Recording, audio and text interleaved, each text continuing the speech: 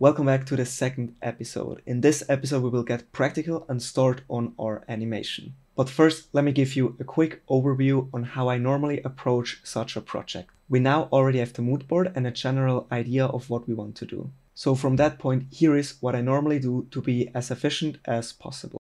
The first step is to block out everything.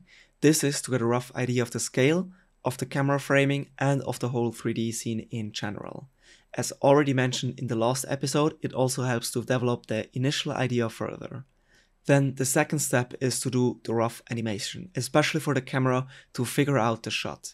This is important to do this early because then we know for the rest of the project what will be seen by the camera and what not, which will again spare us much time and much work because we don't have to focus on unnecessary parts of the scene because they don't get seen by the camera anyway.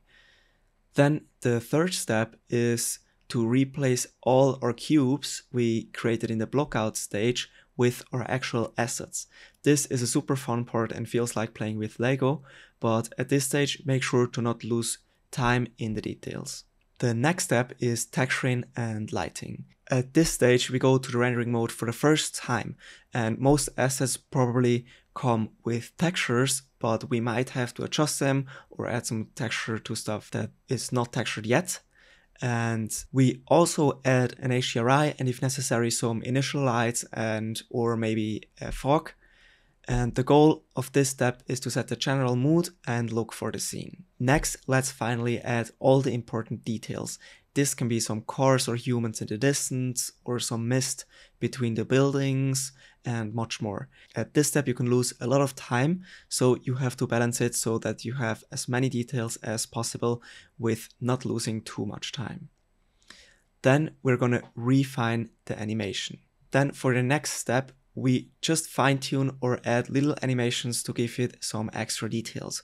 For example, we can add a slight camera shake or animate some birds in the distance or whatever we have in our scene. This step is just to bring the whole world to life. Then the next step is rendering.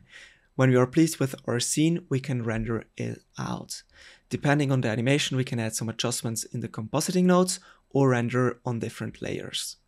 Then the last step is to do some post-processing. With everything rendered out, we can import it into our post-processing program, something like After Effects or something other, and give it the finishing touch like some color grading, some grain, some lens flare, maybe lens distortion, and you know it all, like the compositing stuff. These 8 steps are not written in stone and they might vary from person to person or from project to project, but it's just something I generally follow because it helps me to be as efficient as possible and not to waste any times on unnecessary details. So let's get to the first step, the blocking out of the scene. Make sure to download my startup file so you have all the same settings as me. If you want, you can also set it up as your own startup file. If you open it up and then go under File, and then here under defaults you can select Save as Startup File. Once you have everything set up, let's start. So the idea is to have some kind of glass building at the top, a character that jumps down, and a city below. What I like to use is this cube tool over here. With that you can really quickly and easily add cubes. So let's add one to the top of the building and a few for the city. Okay, now let's add in the camera. To move the camera, I like to use the fly mode. If you have my startup file, you can access it once you're in the camera by pressing Ctrl F. Now we can fly around with WASD like in a game. Let's place the camera below the building. Now let's add in some more cubes to get a better understanding of the framing. I like to add larger buildings to the side to create a natural vignette effect for our character and create a more interesting composition. You can also copy and scale the cubes around to add some additional buildings. Now let's go to the camera and let's scroll down to the camera settings. And in there, let's open the viewport display. Here I like to put the pause per 2 to 1 so we don't get distracted by anything outside of the frame. Let's add all of our cubes in the background into a collection by selecting them all and pressing M on the keyboard, and let's call it City. And let's also add the one cube in the foreground to a collection and let's call it Foreground. Now I just duplicate some of the cubes and move them to the back to make the city even larger. Let's also add in a cylinder for our character that is roughly its size. For example, 1.8 meter height with a radius of 0.3 meters. And now we can see that our cubes are way too small for actual buildings. So let's scale them up until it works with our real life scale character. Let's move everything in place again and we are good to go. Let's get our attention back to the camera because there are two more important things we want to fix right now from the beginning. The first one is the aspect ratio and the focal length, and the second one is the rough animation.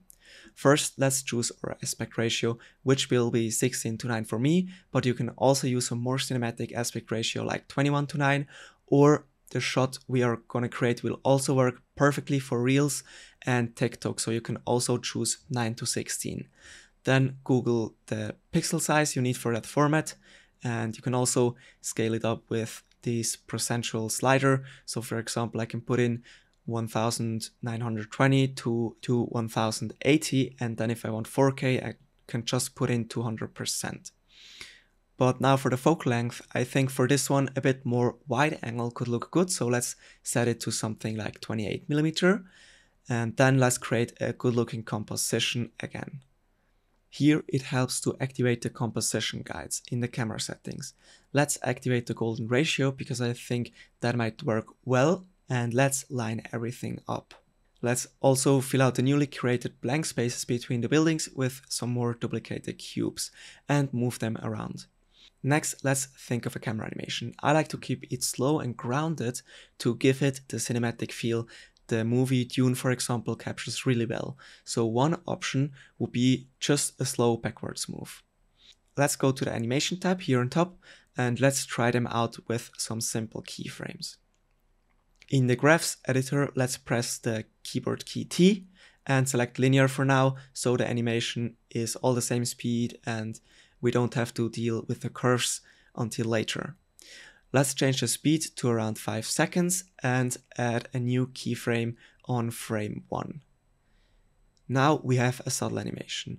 By the way, I used 24 frames per second to also give it an extra cinematic feel because that's what most cinema cameras use, and 5 seconds is just 5 times 24 frames, which is around 120 frames. I also want to add another shot before this one.